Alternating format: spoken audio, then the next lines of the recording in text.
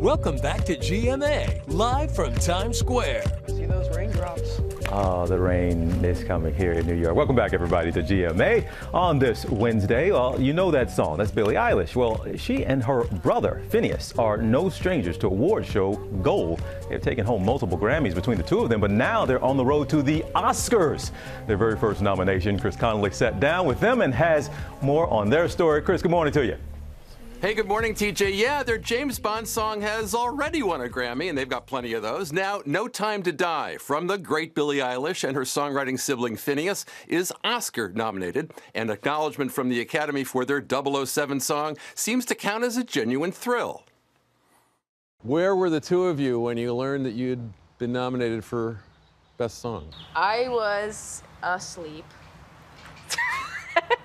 I woke up. I was like, I stayed up way too late, and I just fell asleep and didn't set an alarm and whatever. And I got the texts from like friends that was like, oh my God, congratulations. And I had to like double check and like look and be like, you're lying to me. Like the Oscars? I don't know. It was such a crazy, surreal, unbelievable like thing I would never, ever have dreamed about happening in my life.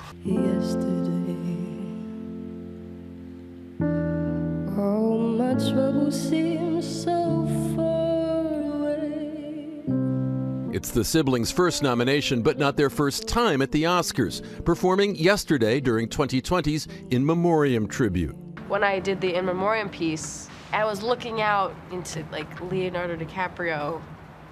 I mean, that's all I have to say, really. Just seeing faces that I have seen my entire life looking at me, yeah, it was very scary and cool and unbelievable. So like we were standing side stage, we're like, oh my gosh, that's Steven Spielberg. He's talking, and then they're like, and it's like it was, yeah, we were like, you're like, oh, us? Yeah, exactly. Yes, you. And from their earliest days, the Academy Awards were a big deal at home. The Oscars was like a family event at our house. We would have friends over, and you get dressed and eat food, and it's so weird to think that that's what this is. Yeah, we were certain we'd never be nominated. Yeah, for that's an the Oscar. other thing. Our dreams were so small. Yeah. Well, true. It's really true.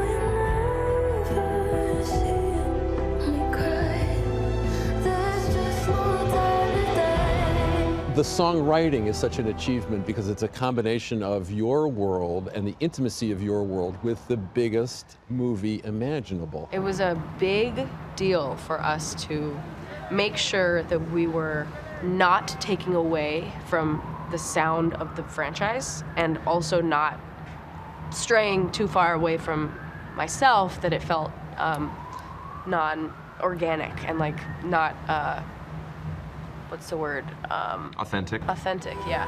That was what we were trying to achieve, you know, the whole time.